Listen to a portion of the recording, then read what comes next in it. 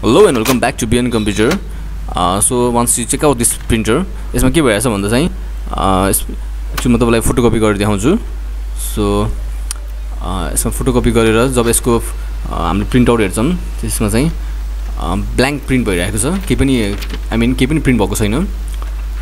So यसमा cartridge चाहिँ एकदमै फाइन छ. कार्ट्रिजमा केही पनि प्रब्लम छैन. बट एक्चुअली यो प्रिन्ट प्रब्लम चाहिँ प्रिन्टरको हो. सो यो प्रब्लमलाई कसरी सल्भ गर्ने भनेर चाहिँ यो भिडियोमा म तपाईलाई बताउन गइरहेको छु. So check out.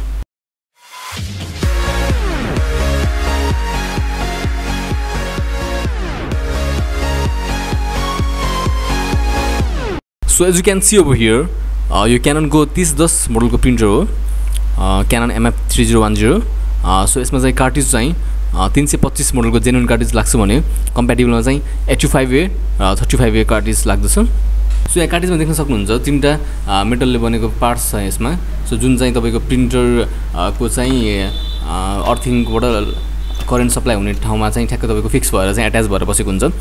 र त्यो चाहिँ जब यसमा चाहिँ कुनै अब्स्ट्याकल्सहरुले गर्दा कुनै टोनर पार्टिकल्सहरुले गर्दा कुनै डस्टले गर्दा चाहिँ यदि राम्रोसँग चाहिँ टच भएको छैन भने चाहिँ तपाईको पुरै ब्ल्याक प्रिन्ट पनि हुन सक्छ भने कुनै चाहिँ खाली पनि प्रिन्ट हुन सक्छ. र यो कहिलेकाहीँ यो स्प्रिङ चाहिँ यो प्रिन्टरको स्प्रिङ चाहिँ दबेको हुन सक्छ हैन. त्यो दबेको पनि हुन सक्छ. सो दबेको छ भने पनि यो कार्ट्रिजको त्यो भागमा चाहिँ टच हुँदैन. सो त्यही भएर चाहिँ you need to check it out कहाँनिर कस्तो प्रब्लम छ भनेर चाहिँ तपाईले आफैले हेर्नुपर्ने हुन्छ. यो चाहिँ डिफरेन्ट प्रिन्टरमा डिफरेन्ट प्रब्लम हुन सक्दछ. सो चाहिँ अब यदि यो चाहिँ फोरो छ एकदम छ भने चाहिँ यो भागलाई चाहिँ राम्रोसँग क्लिन गर्नुस् सफा कपडाले क्लिन गरेर. र यदि यो चाहिँ दबेको छ भित्र भने यो स्प्रिङहरु लकहरु जुनबाट चाहिँ अर्थिङको सप्लाई हुन्छ करेन्ट पास हुन्छ. र यदि यो तीनटा पार्ट्समा कुनै पनि सप्लाईको भएको छैन भने तपाईको प्रिन्ट हुँदैन.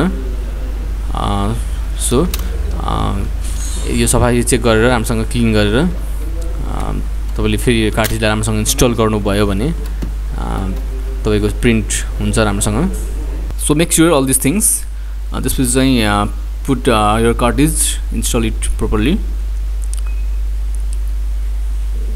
सो त्यसपछि let me do test print of the printer. So अब देख्न सक्नुहुन्छ it's working properly. So thank you for watching this video. I hope this can help you and see you in my next video. Bye bye.